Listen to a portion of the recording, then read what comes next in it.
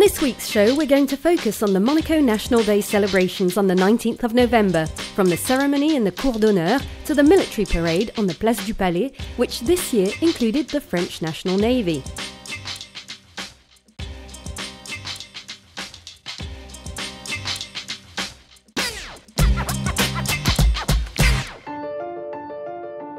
It's one of the Principality's biggest events, filled with traditions and during which the Monégasques gather around Prince Albert II and the princely family. The Monégasque National Day has been celebrated on the 19th of November since 1952. For some time, Monaco has been decorated in red and white, the Grimaldi family colours. This decoration is everywhere, including in the Principality's schools.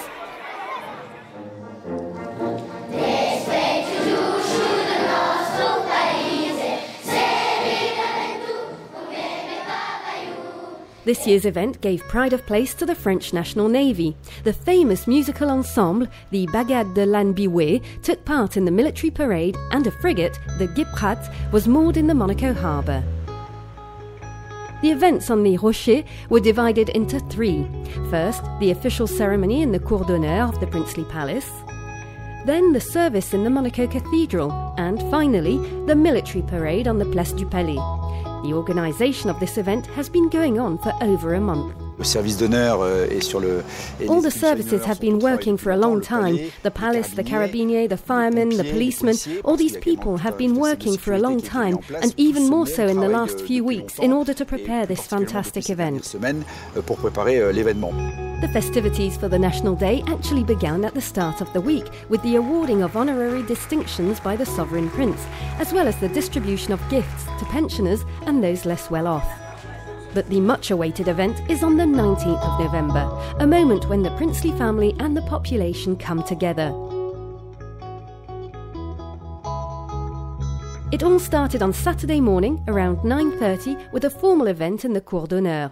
As you can see, Prince Albert II was surrounded by his wife, Princess Charlene, and his sisters, Princess Stephanie and Her Royal Highness the Princess of Hanover, as well as his nephews and nieces.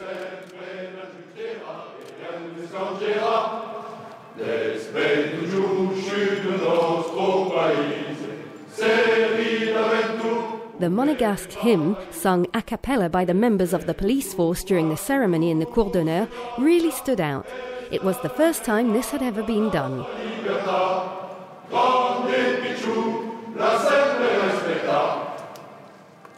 The hymn was followed by the awarding of insignia and medals by Prince Albert II. Au grade de colonel, le lieutenant-colonel Tony Varro.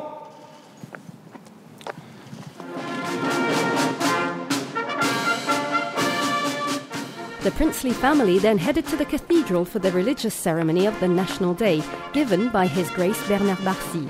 During his sermon, the Archbishop of Monaco spoke about peace and solidarity.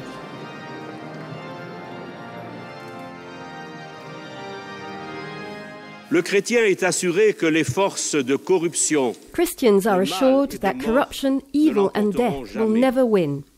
We are constantly trying to reignite this hope, this certainty within our heart, because we are living in troubled times, and our world is shaken by many dangers.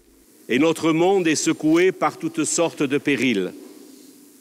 Le terrorisme a frappé à nos portes. Terrorism has become common. Violent battles take place instead of dialogue. Individualism has become the standard. Et le vivre ensemble est fragilisé. Les transformations climatiques et écologiques. Climate and ecological changes, which Pope Francis and our Sovereign Prince have warned us about, worry us. International tensions are high. The persecution of Christians in the Orient, the tragedy of migrants fleeing war and poverty, the loss of the meaning of God and the Catholic faith. All these issues upset and frighten us. Cela et bien d'autres choses, tous ces drames nous bouleversent et nous effraient. À chaque crise grave, our country has always rallied together each time we have been faced with great crises. United, we felt stronger. Nous sommes sentis plus forts dans l'épreuve. Au sein d'un univers perturbé, In this disturbed environment, Monaco has remained an oasis of peace and safety, and avoided the temptation of withdrawal from or indifference to outside events. Your generosity towards victims in need was not in vain. Votre générosité envers les victimes de détresse n'a pas été un vain mot. This National Day is the opportunity for Monegasques to celebrate their identity and traditions. A large crowd had gathered on the Place du Palais for the other big event of the day, the military parade. Monegasques and tourists alike had come especially for this.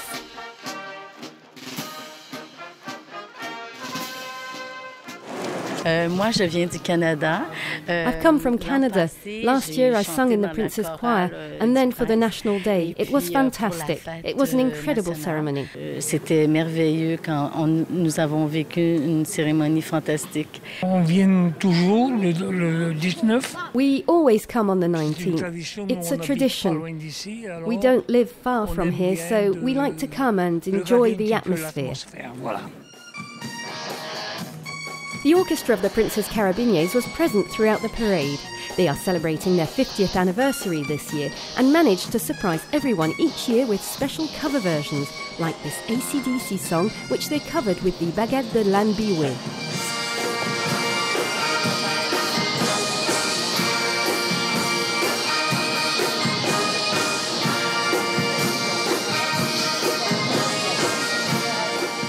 Modern and Breton influences were heard for a moment in the Place du Palais, because this year the French National Navy was invited to the event. An armed squad and the Baguette de l'Anbioué marched past the palace balcony under the watchful eyes of the princely family, including hereditary Prince Jacques and Princess Gabriella, who will soon be celebrating their second birthday. Pour nous, c'est un grand honneur déjà parce que it's a great honor for us because it's an important event, and we're a different kind of squad in the French army and in military music.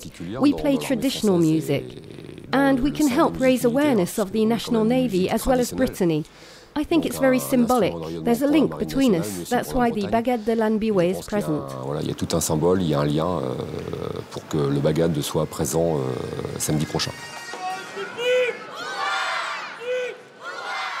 As you can see, the National Day is steeped in tradition, and the festivities ended in music at the Grimaldi Forum. Accompanied by, amongst others, his wife Princess Charlene and his sister Her Royal Highness the Princess of Hanover, Prince Albert II enjoyed an opera, Nabucco, Verdi's first great success. Ça a été surtout, outre le trait de génie musical Apart from the musical genius shown in this work, it was mostly about a man meeting his destiny and Italian history. That night he was able to win over the hearts of the Italians with the famous Chorus of the Slaves, which referred to the Milanese people who were under Austrian rule. Little by little, Verdi became the composer for the Risorgimento. He was the deputy, but he reflected the Italian spirit. Le compositeur du Risorgimento, un député, mais également le compositeur de l'âme italienne.